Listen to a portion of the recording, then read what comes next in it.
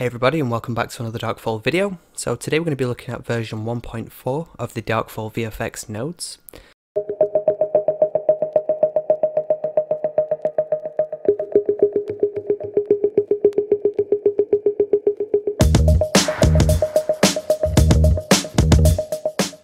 So to download the new version, just head over to our blog, and then if you scroll down and click this link here, it'll take you to the add-on script. Then all you need to do is just download this and just save this to a folder that you'll remember. Then you can go ahead and open up Blender. Let's go to Edit, then to Preferences, and then first we need to go to Add-ons, and then if we search for the previous version, go ahead and remove it. And now we can install. Then navigate to the folder where you saved it, then go ahead and install from File. Now we can activate it, and there we go. So now we have this. Let's change this to the compositor window. Let's go ahead and change this to the Darkfall VFX window. So this week's update, we have one new tool. If we go to the tools section, we can see we have the marker removal node. So first let's go ahead and click the additional nodes, and we're going to need a movie clip and a mask. So if we go up here, click the plus button, then we go to VFX, we can add in a motion tracking. So I'm just going to move this out of the way. Let's go ahead and load in a movie clip. So this is the clip I'm using, and I got this clip from Hollywood Camera Work. It's a cool website. It's got loads of different examples you can download and use for tracking and green screening and loads of other different things. So I'll leave a link in the description, go ahead and check them out. But this is the example I'm going to use. So what we're going to do is get rid of these dots, these tracking markers off her face. So it's really easy to do. Let's go ahead and make some space here. First, let's set scene frames, which will set the timeline to be the length of our movie clip. We can also hit prefetch just to prefetch this. So it's a really good example of this because she moves her head in loads of different directions, and we can see all the different positions that she does. And as you would have saw from the example, it does a pretty good job. Now let's go ahead and add some tracking markers. So for the tracking, you can use your preferred settings. I'm going to change this to location rotation, change this to previous frame, enable normalize. Then I'm going to go over here to track, just change it to the track window, and then now I can control left click and add a tracking marker. So if I want to see the search size, I can hold Alt and press S just to enable this, or I can go over here to clip display and just enable it here. It's entirely up to you which way you do it. So now I'm just going to scale this down a bit and then press G, move this over. So now I'm happy with this tracking marker. What I can do, if I click this button here, now when I add a new track, if I control left click, it will be the same size and the same settings. So I'm just going to control left click and just add some more markers here for these dots, like so. Then press A to select all of them, track these forward. And then if we play through, just make sure these tracks stay on point. And they do a pretty good job considering the film is a bit grainy or a bit blurry, we can see. So now we have this. Let's change this to the masking mode, and we can do that by going over here and change it to the masking mode, or we can just press tab and it'll switch between them. Then up here, if we click new, we can add a new mask, and let's go ahead and name this. Now depending on your example, or depending on the scene that you're working on, you might need to create more than one mask, which we actually do need to do in this example. But for now, I'm just going to create one just to show you the problems that you will face. So right now we can see all the markers are selected. Let me just press tab, go back to the tracking mode. And if we press A twice real quick, so AA, dead quick, it will deselect all of these. Then press tab, go back. Let's go ahead and start over here. So if we click on this marker here, we can select it. So then I'm going to left click here just to add a 2D cursor. So chances are you're using the new layout or the new button configuration. So for you, you're probably going to have to press shift and then left click just to add the 2D cursor. Now once we've added the 2D cursor, shift A, and we can add a circle. Then if we press S, we can scale this down.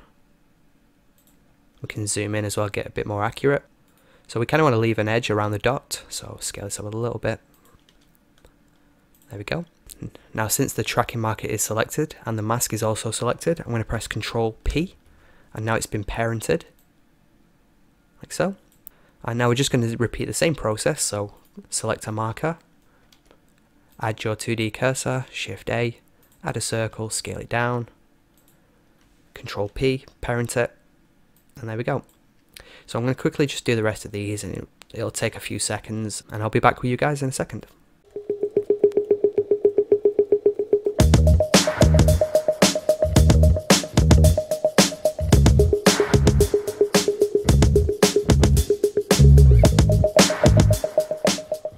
Okay, so now I have these parented and we can see that they move along with the tracks. That looks pretty good.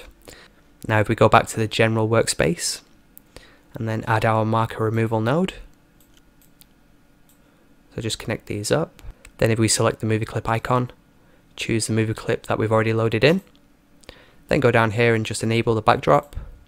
Now if we select this marker mask here, select the mask icon and choose the mask that we created, and then we can go ahead and plug this in to the marker removal mask slot,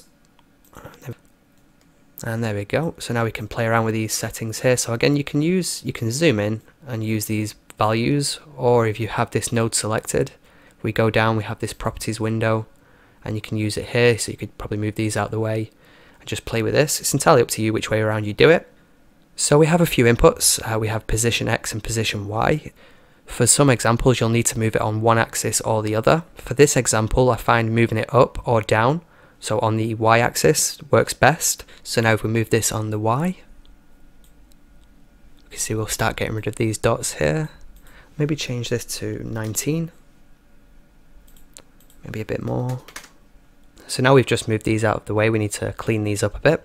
We can see we have sharp lines here for the circles. Let's go ahead and feather these. I'm going to give this a small feather amount, maybe 12. So that looks good, pretty soft. Now we have to change the brightness. We can see they're a bit dark, so let's go ahead and increase this just a bit, maybe 1.2 or 1.3. So this looks okay. Up here we have a bit of an issue, and that's why I mentioned before we might need to create more than one mask. But we still need to change this. We can see it's quite red here because we've increased the brightness. So that's why I've added a saturation value. So I'm just going to reduce this a little bit, maybe 0.93. Let's see how that looks good. That looks pretty good. So I mean, right away we can see these three here, these four actually look pretty good. Whereas this one here, we can still notice it because it's using a value that's a bit too bright for it. So what I need to do is go ahead and fix that. I'm just going to show you how I would do that. Let's jump to the motion tracking. So if we remember this one up here, select one of these vertices and then press L. It'll select all of it for me. Then press X, delete it. Then let's add a new mask. Name this marker removal 2 or Mr. 2, I guess is the name. So MR2. And then again select this marker. Go ahead and add your 2D cursor. Shift A, add a circle, scale it down. Control P, it's been parented, just make sure. Yep. Then go back to the general workspace. Now we could duplicate this node, we can just Shift D if you wanted to. Or you could go back to the marker removal node and add it here. So since we're going to use this pretty much the same properties, we're going to just duplicate it. Just connect it up. Then we need a mask, so we can select this one, Shift D. Bring it over here. Now we need to select the mask icon and change it to the second mask. And then plug this one in. So it looks the same as before. That's because we need to now decrease this brightness a bit. So maybe 1.1. Let's try that. That looks pretty good. Again, we have this one up here that we could do. So we could go back, change this to the first mask, get rid of this one, add a new mask, and just do the same process that we just did. Then add a new node, add a new mask, and then just tweak the values to get something that looks better. But I think if we just select both of these nodes, move them out of the way, and then press M just to mute them, we can see this was before, and this is after, and it works pretty good no matter what position she's in.